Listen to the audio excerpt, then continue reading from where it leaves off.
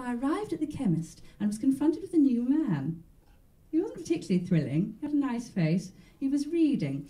But as I approached the counter, I noticed something quite discombobulating. There was a red paper heart cut out and stuck to the top of the Vicks nasal spray display console, and for the life of me I couldn't place it. Why had he started making such dramatic changes? He'd only been with us since we lost the ashes back in January, according to Mrs. Coyle. Why was he doing this? Oh, I said eventually, is that left over from Valentine's Day? Perhaps you were doing a promotion on Zoobs and forgot to remove it. Oh no, he said. Oh no, said Benoit Sabon, who was wearing a name badge, had his name written on it. Oh no, and he was holding a test tube. Oh no, we don't do promotional displays here. Well, I was relieved and I laughed. I didn't think so. We like our pharmacies impartial. Valentine's Day, though, honestly. My husband, Fred, thinks it's a big manufacturer's con. What would you want with a shop bought card for anyway?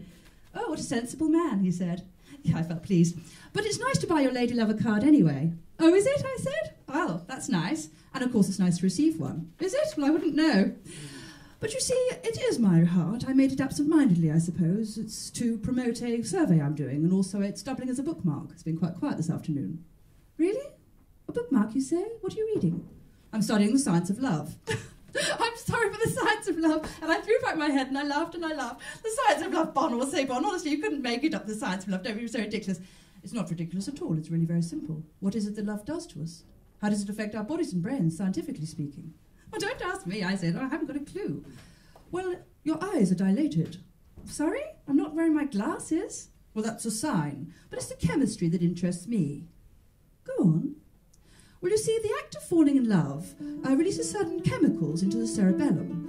Oxytocin, a hormone which signals strong sexual arousal and releases emotional tenderness. Then there's dopamine, which promotes a feeling of immense well-being. Oxytocin and dopamine? Yes. Then there's endorphins, the body's natural painkillers. Endorphins, I said. Yes, and norepinephrine. Norepinephrine. As he spoke, my heart began fizzing like a steroidant in a glass. I was beginning to see what all the fuss was about. His chemist's eyes were like two blue Pifco foot spars. Norepinephrine, yes, it releases the body's natural adrenaline. And then last but by no means least, phenethylamine, which releases a natural feeling of euphoria. Phenethylamine. You said that very well. I didn't think you would. Well, no, people can get quite tense as the words get longer and longer. And then I realised. He shrugged slightly, his bottom lip sticking out.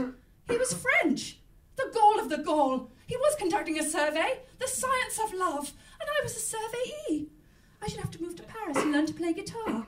I'd have to sit outside a Parisian cafe all day watching a goat going up and down a stepladder whilst drinking Parisian tea. A Lipton's tea bag on the side of some lukewarm water with a little jug of steamed milk nearby. And then in the evenings I'd have to take part in his love survey.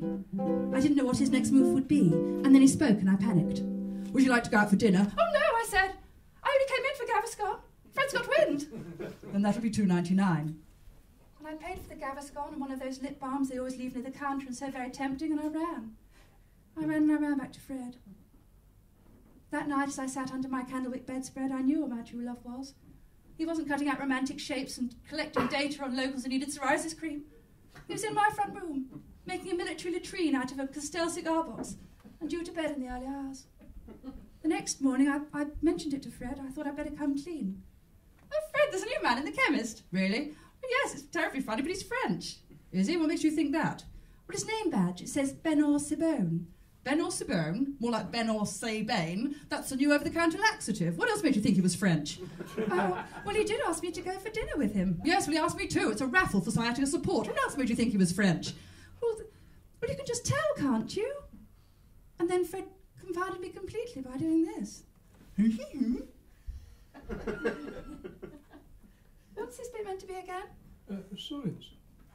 Oh yes, I think that's covered it. Right. I'm sorry about this. I just must mention the musical interludes you were doing just then were a little bit off-putting. I wasn't expecting them. Sorry, I'm a bit discombobulated.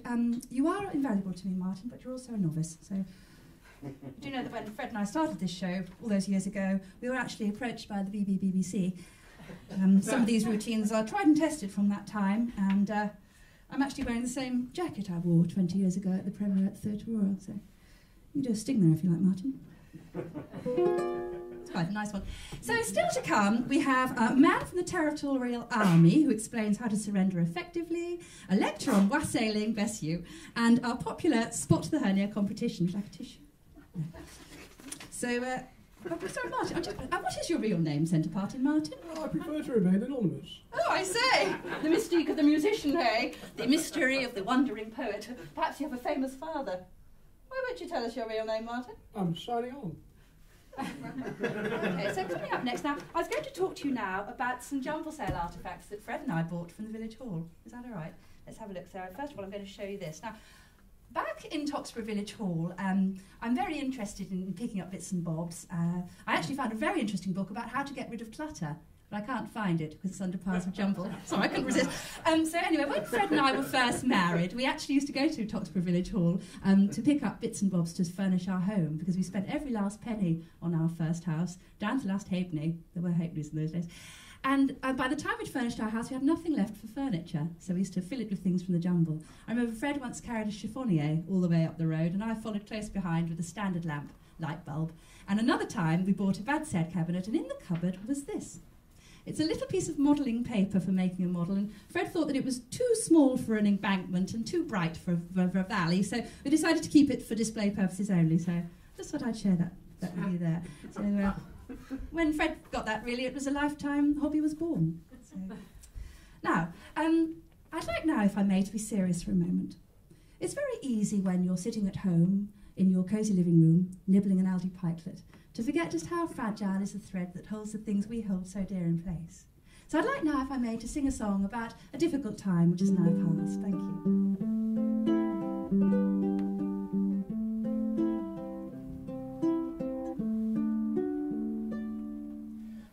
We live today in a land that's free. There's a tear that's in my eye, and a tug upon every heartstring as I think of days gone by. Do you remember Britpop in 1995? The sky was as blue as one Monet drew, and we all felt so alive. Do you remember Britpop, the Blood Oasis wall? Noel Gallagher said he hoped they'd die of AIDS, and the papers gave him what for. Echo Belly, Cast and Pulp were bold and hedonistic. Elastica made an album that was somewhat plagiaristic. And though the skies were sometimes grey and thunderclaps did roar, these Animal Men and Sleeper gave us something to hope for. Something to hope for. Do you remember Britpop? Brett Anderson's histrionics.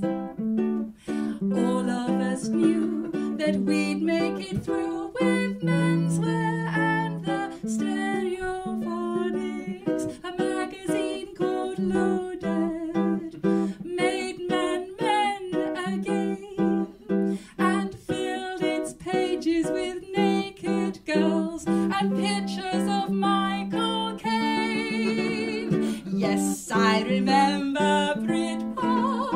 It cheered the weary masses, and everyone liked football and beer, even the middle classes.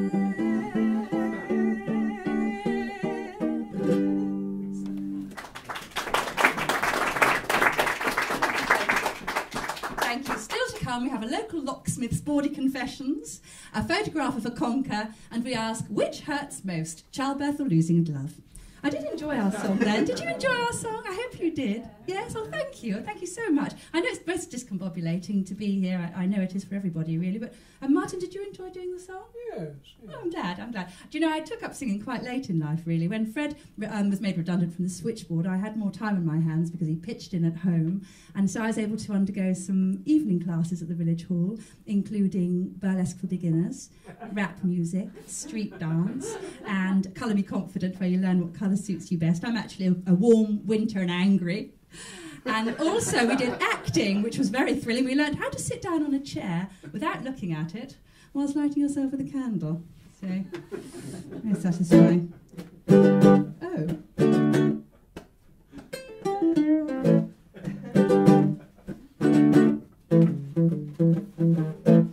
Thank you for that, Martin. You used to be in a tribute band, didn't you? That's right, yes. I used to be Jimmy Pretendrix. I used to wear a wig and I'd spend anywhere up to 8 minutes blacking up. Quickly, play something else, please. Sorry about that.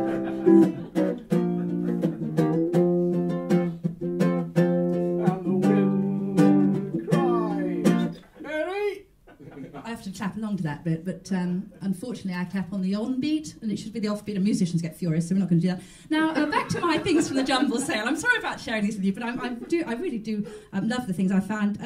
Fred and I rather enjoyed the thrill of jumble sailing, even after we'd filled our home with the things we needed and the children had all grown up.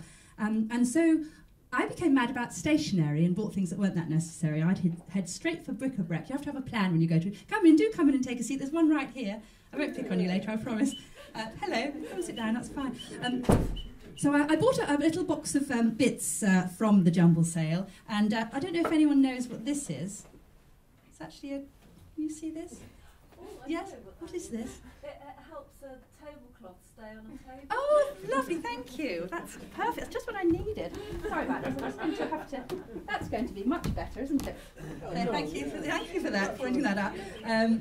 Now, and then Fred started collecting useless and worthless containers such as these, which he just found quite enjoyable. And then after I'd attacked bric-a-brac, I'd rendezvous with him at books. Now, one time I got waylaid by an enormous pair of drawers, and Fred actually found a fire screen, which he bought for me without telling me, and put it in the car, and we had a Datsun Cherry at the time, and he popped it in the car and didn't tell me all about it, and when I went and saw it in the boot, he told me it was a screen for me. We got it home, and he showed it to me. It was quite the most hideous thing I've ever seen. And it went into the garage, and it's still there. So exciting to be outside of Toxford, isn't it, Martin? Yes. Fred and I actually once went to Hull. Is anyone familiar with Hull? We went to visit an old school friend of mine. The local city and its harrowing paper was really quite an eye-opener, and we spent most of the day at Gay Pride. So we really let our hair down. I ended up tapping my foot to the beat of a drum, and Fred spent most of the day in the car with a cornetto. And by the end of the night, I had a flower in my hair. Come in, do come in. There's a seat at the back. Just squeeze through. Hello, do come in. Don't worry. Just go to the back. You'll be able to catch up. Hello, do come. Yes.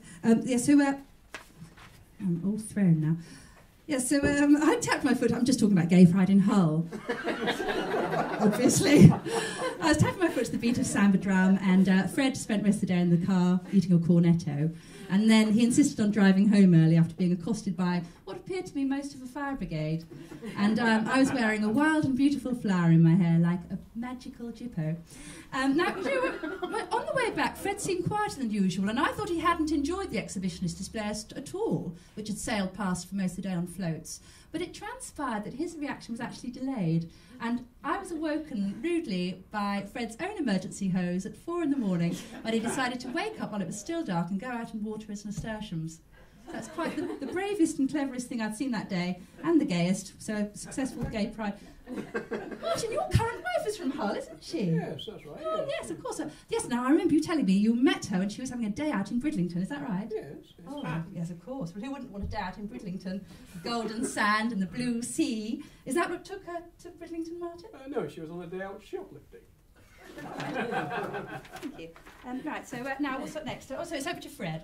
Oh, I'm so sorry, he's not here. Sorry. Force of habit. The next bit isn't Fred at all. I'm terribly sorry. So now it's Fred's section, which is called How To, and it's going to be me instead. Sorry about that. And it's called How to Get to Robertsbridge. Go out of the door and head down the one-way system towards the Curvale Tunnel. When you get to the roundabout, go straight across and veer up towards past the garage. Then take a slight fork in the road towards Glynde. Carry on past the allotments, and it's about 12 miles on from there. Maybe 25. That bit did work, Martin. You were right. Well done. I would say, in the words of Kirsty Allsop, we were inspired. Inspired. Please don't join in. Now, in the early days of this show, when it was still a quiz with unwanted jumble as prizes, we had a little thing a bit sour one April Fool's Day when Fred appeared to win all of the main prizes himself. I know, it didn't go down very well at all. We had a Spanish student staying with us at the time, and he was really quite furious about it. He was a very competitive little man, Milos Fekaitis. And, I mean, really, it was hardly worth complaining to the agency about, but, and also all of the things that Fred won, he could have got in his local corner shop because they were all from Spain anyway, so never mind. So anyway, Fred had to make some changes, and we got rid of the quiz and started doing talks instead and talent spots. So, and Fred introduced his new game called What's My Five? And we also had a live game of Bop It. So if anyone doesn't know what Bop It is, it's very annoying. And some of the unwanted jumble that we couldn't get rid of was then used by our local production company with the Gaiety Players, and they used it in their Whodunit, the unwanted jumble. And I remember one production at Christmas, the stage lights came up and the set lit up, and the lady in front of me said quite loudly, "Those are the curtains I donated," and it really did make the murder less fascinating, especially as the corpse sat bolt upright looking a bit annoyed. Okay, so still to come we have Fun with Newbuck, a short talk entitled Lip Reading for Malicious Purposes, and an interview with a tinker. But first, Martin is going to regale us all with a romantic poem. Are you a romantic man, Martin? Yes. Oh, of course, well, you're newlywed, aren't you? Yeah, well, just over a year, yes. Oh, yeah, yes. Well, no, don't tell me. Paper, isn't it? Anyone had a paper anniversary? No? Yes, nodding shyly. What did you get? Do you remember? A love letter or something boring. Yes. Well, no, don't tell me what you... did you get... Because you're musical. Was it a sheet music of your love song that you shared? Or perhaps the poem you're about to read? Or maybe a drawing of a rocker? What did you get for your wife's paper anniversary, Martin? A sanitary towel. Okay, well, I don't think we've got time for your poem, Martin. Thank you for that. Now, it's time for the first interview of our show. Sting, please, Martin. That's quite a nice one. So I first met this person when he produced the live music for our local production of the Mark Bolan story, Star Jump to Tree Stump. Tension was very high as we all went in for the castings and the auditions at the Village Hall, and in the end, the lead role, bless you, of Mark Bolan went to Mrs. Petrie, the director's wife. So for my first interview, I'm going to interview Centre Partin Martin. Please give him a hand. Thank you, Martin. Now, name? Centre Partin Martin. Yes, of course. And why? Oh, well, I've always lived Centre Partin. Yes, I can just about see it. And where do you originate? From Yorkshire. Yorkshire, I say. And where did we first meet? Secondary school. That's right, in the 4th year. Isn't it? Do you remember when someone new started at school in the middle of the school? It was quite thrilling, wasn't it? They were quite exotic creatures, a prince from a foreign land. Nobody could understand a word they were saying. Where were you from, Martin, at that time? Yorkshire. Yes, sorry. What was it like growing up in Yorkshire as the son of a brass band conductor? When you were working down the pit, did you find that the brass band offered you a wonderful reprieve from the humdrum life? And then a woman came and joined the band, and everyone was quite suspicious of her. And it was suspected that she was going to close down the mine. And then you realised that no, the mine was already going to be closed, and the decision had been reached 2 years earlier. By that time, you were a love interest, Martin. It's exactly how it was growing up. Yes. I knew it. Isn't it exciting, hearing all about people's lives like this? I did actually once interview somebody before. It was a voiceover artist. She was off the telly. Lewes Canon. Does anyone know her? No? Well, she did a voiceover, and she told me all about the voiceover and how to say it. It went like this. It's not makeup, it's just great-looking skin. It's fun, isn't it? Except you're not allowed to use your own voice for a voiceover. You have to sound younger than you are. So close your eyes. It's not makeup, it's just great-looking skin. Thank you. Open them again. So yes, that was thrilling. Oh, now, next question, sorry. Have you ever been on a coach away day? Yes, to Bruges, yes. To Bruges, yes. Fred and I went on the same trip, I remember now. Yes, we arrived at about 12 noon, and by 5:30 I was like a native, eating chocolate, standing under a carved Bruges bear, watching a parade going around the square. It really was a typical day abroad, really. And then I remember that Fred, craning his neck so he could form an opinion on the twerking float, slipped on a molten square of chocolate and banged his groin against a Bruges bear, dislocating his pelvis. Had to be cut out of his shorts. But that's not a story for now, that's for another time. So thank you, Martin, for regaling us with your tales and bringing it back to life with such clarity, taking us back there to Bruges as if we were there visiting ourselves. That was lovely. So please give a round of applause for Centre Park and Martin. Really, the round of applause is really for me as a sort of encouragement, because I don't like the interviews at all. And that section was brought to us by Centre Park and Martin's private sponsor. If you find yourself unemployed, don't get upset and don't get annoyed. Don't cry, don't make a fuss. Get your ass down to job centre class. Right, now it's time for some audience Facebook fun now, with a new section that we've not tried before. We really do need to be competing with Facebook, so I thought I'd give this a go. So I'm going to now ask this young lady in the yellow cardigan to find out which food and drink presenter are you. So it's just a few simple questions, and we don't have very long, so if you get stuck, I'll just make them up by looking at you. So here goes. Question 1. How would you describe your personality type? Pleasant, saturnine, rambunctious, or flighty? Question 2. Do you prefer food, drink, food and drink, or neither food and drink? Food. Okay. Question 3. Which food and drink presenter do you most closely relate to? Jamie Oliver. Jamie Oliver. I can tell by the yellow cardigan. Question 4. If you were a wine, would you be a cheeky red with base notes of spice and blackcurrant, a wordly rosé with poise but also baggage, a white with fallen arches, high blood pressure, and no friends? Rosé. Oh, don't be so silly. Question 5. How many roads must a man walk down before you can call him a man? 2, 7, or 14? 14, okay. Question 6. You're walking through the desert when you see a tortoise trapped on its back. You know you should flip it over, but you don't. Why not? Hungry, good. Very quick, thank you for that. Question 7. Is the number 846 possible or necessary? It's necessary, thank you. Question 8, there's only 3 more. Are there any circumstances in which one should hurry a Murray mint? Question 9, who's zooming who? I'm just going to point out that Fred wrote all these. I'm frowning inwardly, just like you are in actual life. Who's zooming who? Question mark, exclamation mark. And last question is, how high is a Chinaman? 4 foot 2. Okay, let's have a look at the data. So, yes, I see that there we go, you're Chris Kelly on the cusp of Michael Barry with Julie Goulden rising, apparently. So I thought that section was 3 out of 5. Now, so we've had a little sideways glance at Britpop and Bruges and your food and drink preferences. And so now it's time to have a little sideways glance at technology. Now, I don't know about you, but every new year I feel a little bad about myself. I look back on all the year gone by and think of all the things I was meant to do and didn't, and think ahead and ruminate on all the things I should be doing but won't, like try pulled pork, move the greying flannels to the emergency drawer, and stop being a technophobe. So I'd like to tell you all about it by reading to you from my notebook, but it crashed and I lost the file. I know, I didn't know what that was either, so I'm going to explain. Now, a couple of Christmases ago, I asked Fred for the biography of Dame May Whitty, and also How to Be a Woman by Caitlin Moran, because it's never too late to learn, apparently, and I thought it would set me up for the future. But I was in for a big and futuristic surprise of a different kind when Fred bought them for me on a Kindle Fire. We're awestruck, I promptly knitted it, a mohair bookmark and matching bed jacket.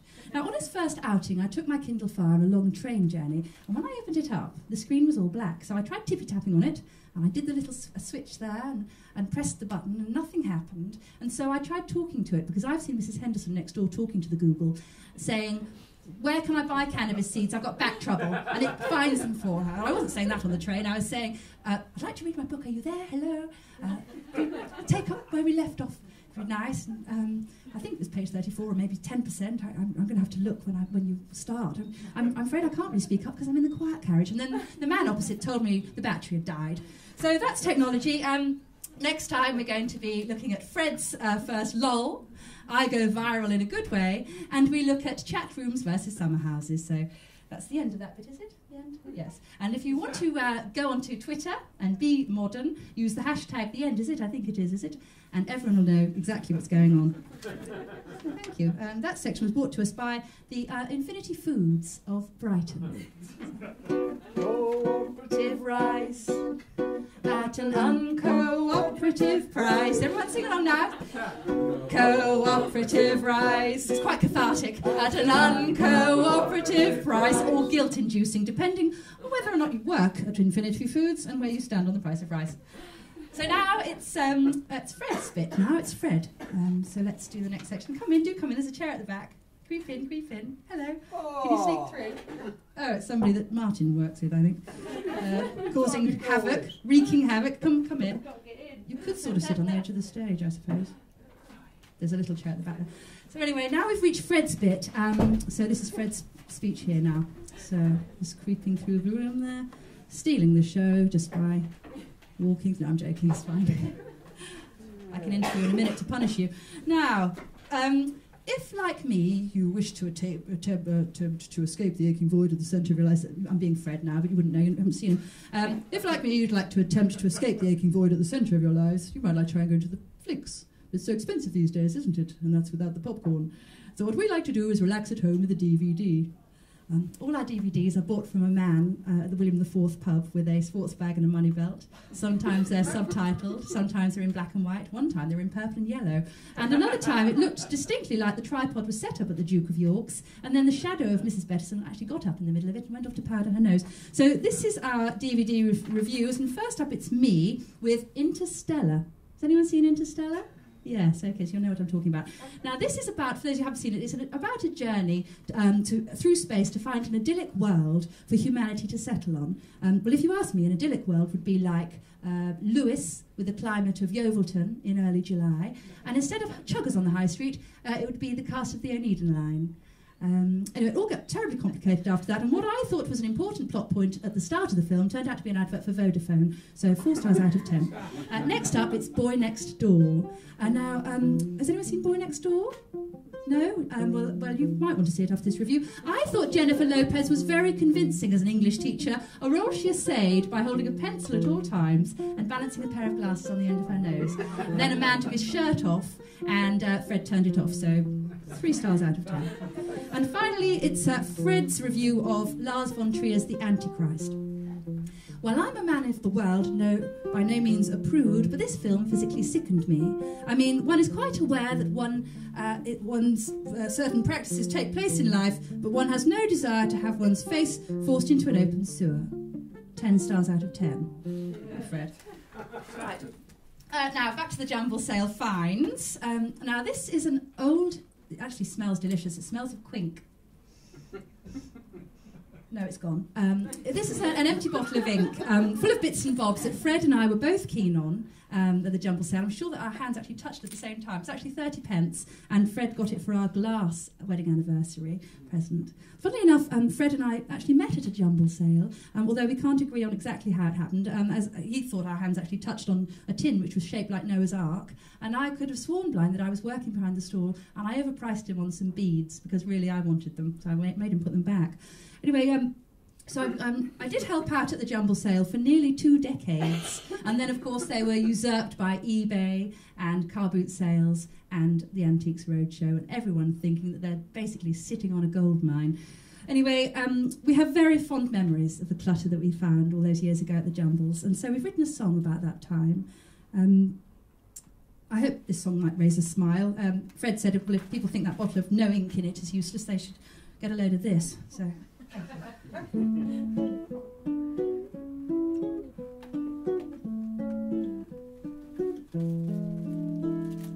Smoked glass plates and Pyrex dishes, velveteen curtains and Fisher-Price toys, doilies and coasters, Breville snack toasters, Mills and Boone novels and Betamax videos, Velcro darts and Carmen rollers, 48-50 great stories for boys, Bry nylon blouses, crimson stitched with a permanent crease. Leather donkeys from Greece.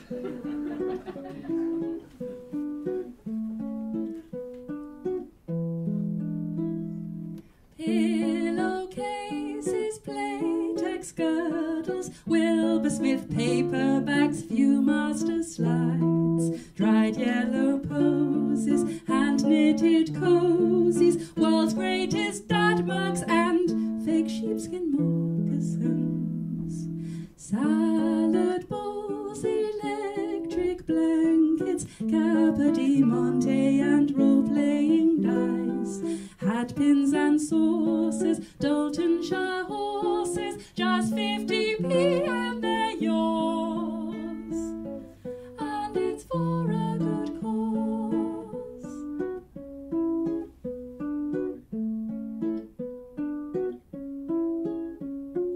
Every Saturday afternoon I'd set out my wares on the stall, and each time I hear a ghostly laughter soon echoing round the church wall. Oh, why do you bother, the voices would say, you'd never get rid of all of those fondue forks and Pifka foot spas, surgical stockings and porcelain mice, old goblin teasmates, Spider-Man duvets, pairs of girls' red woolen tights, scenes of Paris by night, and after 50 years I'm beginning to think that they're right. Thank you, Martin. I think we managed to muddle through. Thank you very much. So I don't know about you. Has a village hall ever played an important part in your lives? When you were younger, perhaps growing up, or a community centre? You were a bit nearer to Kilham Hall, weren't you, when you were growing up, Martin? Yes, that's right, yes. Yes, what did you used to do at Kilham Hall? Oh, we used to do band practice. Oh, how thrilling, Yes, band practice. we were very pleased in 1983 when Metallica released the album Kill 'Em All. It was a fantastic coincidence.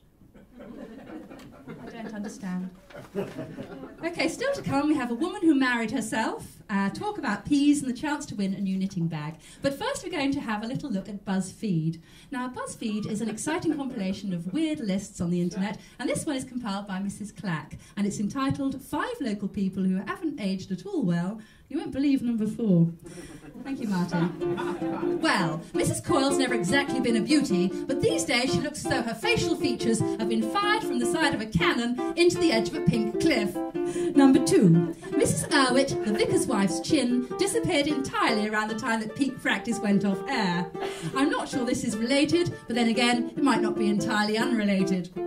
3. Dr. Galbraith used to be quite dashing, but these days he looks like he has all the hair he shouldn't have in the wrong places and none of the hair he should have in the right places. He looks like a werewolf who's been given 10 seconds to prepare for a court appearance using only a tube of Nair and a Stanley knife. Number 4. I know, we've got an advert break before number 4. It's always the way, isn't it, ladies and gentlemen? You always have to have an advert before number 4. So, Martin, have you got an advert for us? Well, you just can't beat principal memes. London Red Bride. Oh, very good, thank you. Next up, of course, we have Mrs. Taverner from round the corner, who's used so much Botox she can only use the finger in her right hand and needs 7 weeks' notice to smile or frown. Did you find that one harder to believe? Any harder than the others?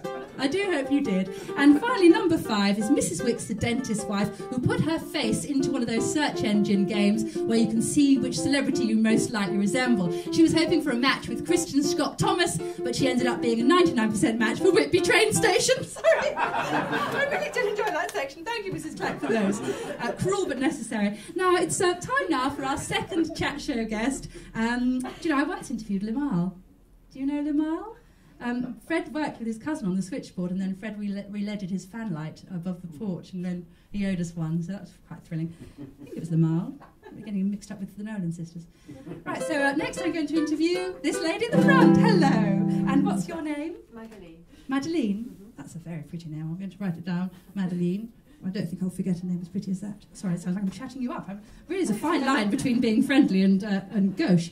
Why are you called Madeline? Why? Yes. Was you named after someone or something? Perhaps a cake? No, I'm being silly, I'm sorry. Just a nice name. Yes, no one famous or a grandmother's name or anything like that? No, sorry about these questions. I have to ask the same ones I've asked him, so that's why they're so silly. And where do you originate from? France. Oh, lovely. I didn't expect such an exotic answer. And now I'm not going to be able to follow up the next one. Have you ever been on a coach away day at school? Do you do coach exchanges at school in France? Maybe you didn't go on one. No. I've only ever been at school. Yes. And where would you have gone? Will it be anywhere I would have heard of? Oh, yes. Oh, how wonderful to see the palace and the gardens. Oh, how thrilling. Well, I'll have to Google that later and ask you about it in the bar. Now, I was going to ask you, I was going to say, actually, I've only ever been to Bruges. My grandmother put me off going on coach away days because she used to live in Coventry. Do you know Coventry, Madeleine? You must try it. And she used to go to Leeds, and she put me off going. My grandmother's actually from Wales. Is anyone here from Wales? Anyone Welsh in the room?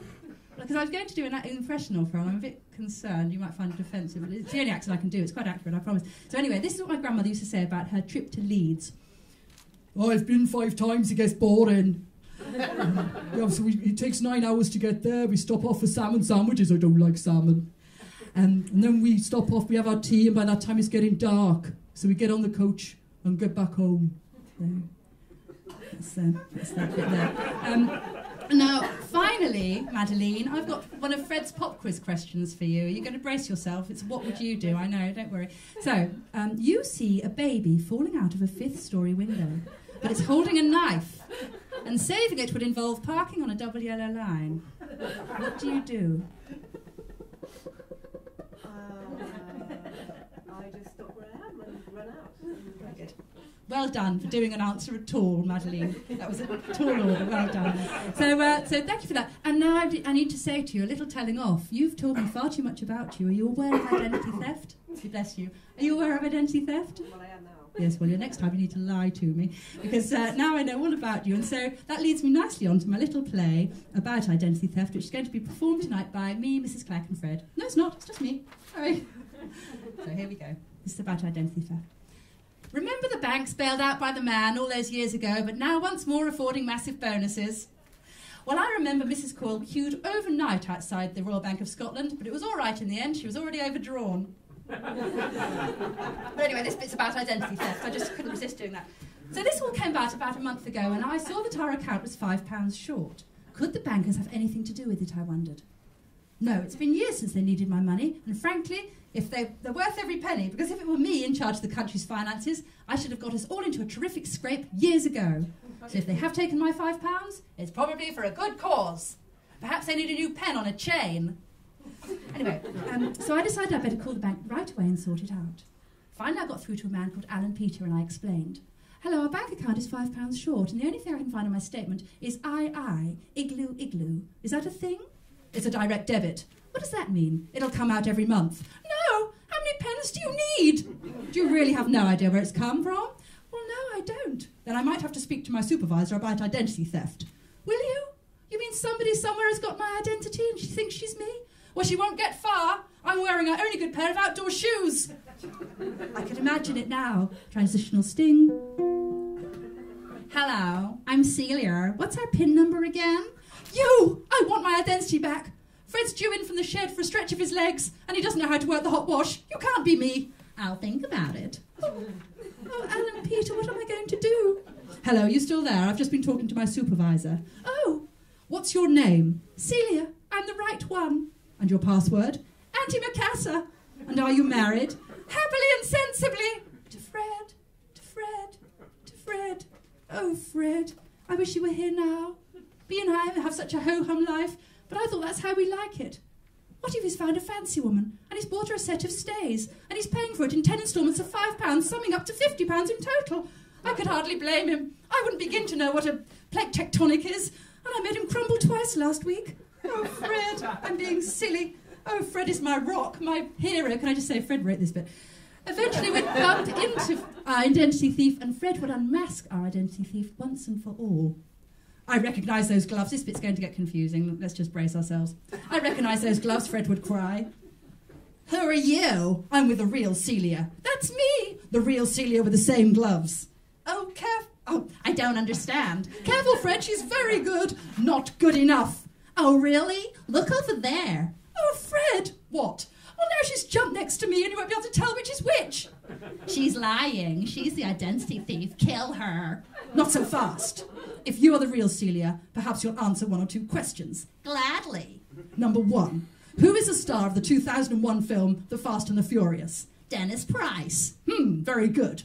But Celia would say that because you're identity thief and you'd know it. Question 2. What is your greatest fear?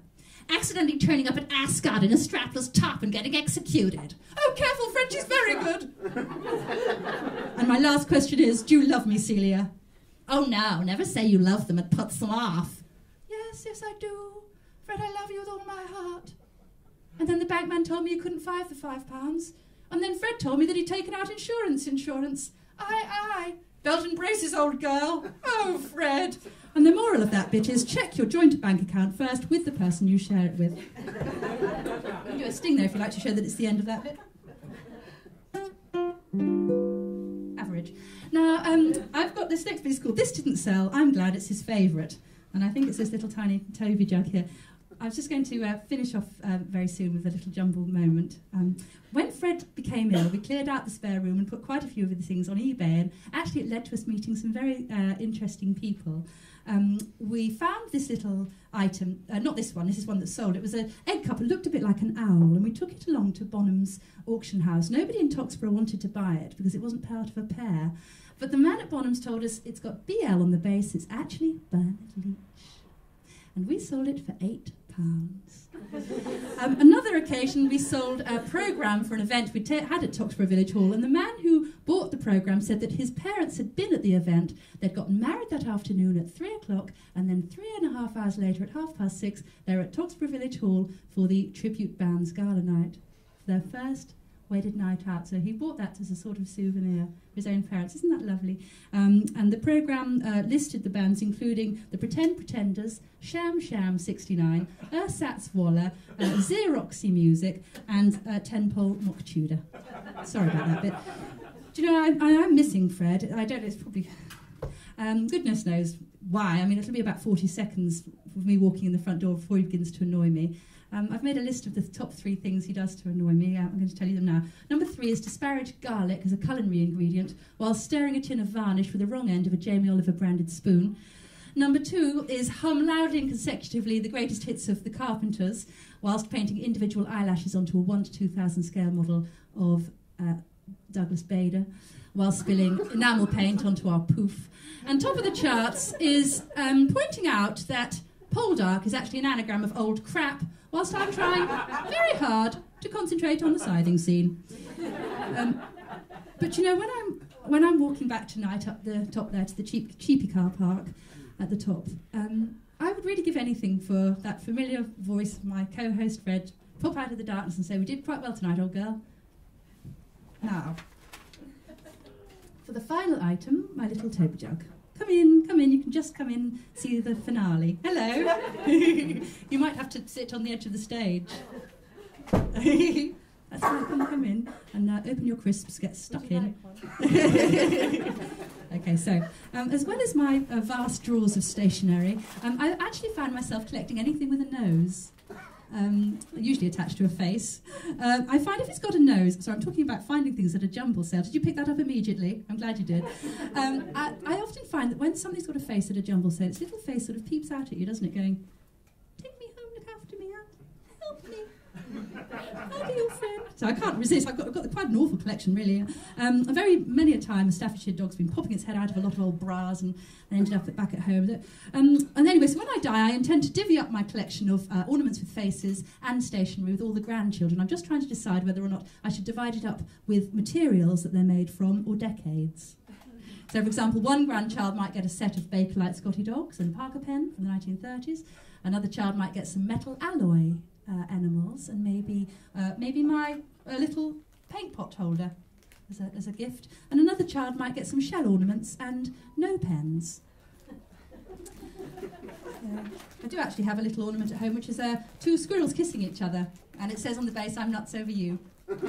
Cost Fred 7 pence. I don't think anyone else is going to want that.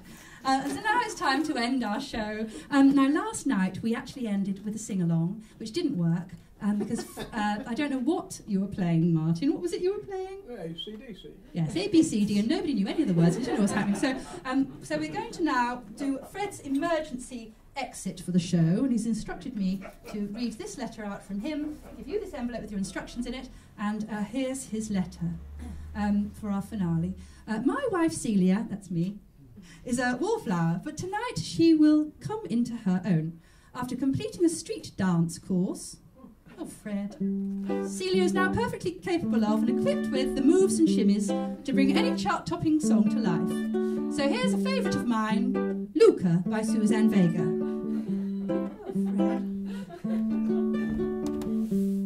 My name is Luca. I live on the second floor. I live upstairs. Yes, I think you see.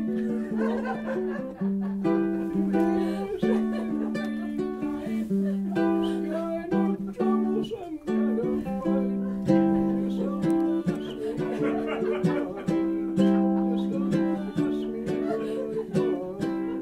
Yes, don't ask me what it was. Oh, Fred, no one wants to see an ageing woman express herself physically. I may feel 24 inside, but no one else feels that way. God, and I tell you what, it's not just at New Year actually, but it's all year round. You start to feel bad about yourself times, isn't it? You look back and you think, what's it all about? And then it's then I remember the jumble sale, unwanted prizes, and Fred's quiz, and feel good about myself again. I once interviewed Phil Oakey, is that one? Glenn Gregory!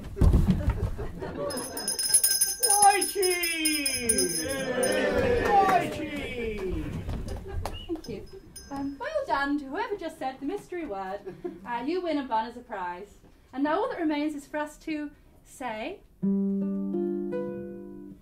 Thank you for coming to our little show. We've had such a wonderful time.